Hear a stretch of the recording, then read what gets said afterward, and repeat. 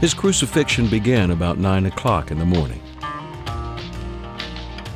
Even the inscription they placed over him was intended to mock him.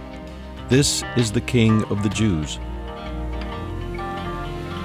Those passing by on their way into or out of Jerusalem insulted and ridiculed him. At noon, the day suddenly darkened for 3 hours across the entire land. Then Jesus cried out with a loud voice, and he took his last breath. The Roman centurion, the soldier in charge of the executions, stood in front of Jesus, heard his words, and saw the manner of his death. Surely this man was the Son of God.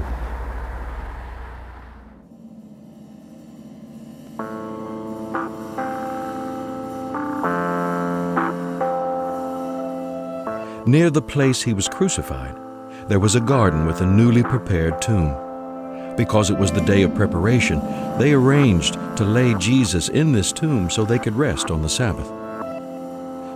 After the Sabbath, as the light of the next day, the first day of the week, crept over Palestine, Mary Magdalene and the other Mary came to the tomb to keep vigil. Earlier, there had been an earthquake.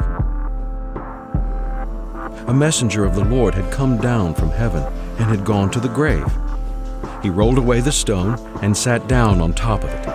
He veritably glowed. He was vibrating with light. His clothes were light, white like transfiguration, like fresh snow. The messenger spoke to the women, to Mary Magdalene and the other Mary. Don't be afraid. I know you are here keeping watch for Jesus who was crucified. But Jesus is not here. He was raised, just as he said he would be. Come over to the grave and see for yourself. And then go straight to his disciples and tell them that he's been raised from the dead and has gone on to Galilee. You'll find him there. Listen carefully to what I am telling you.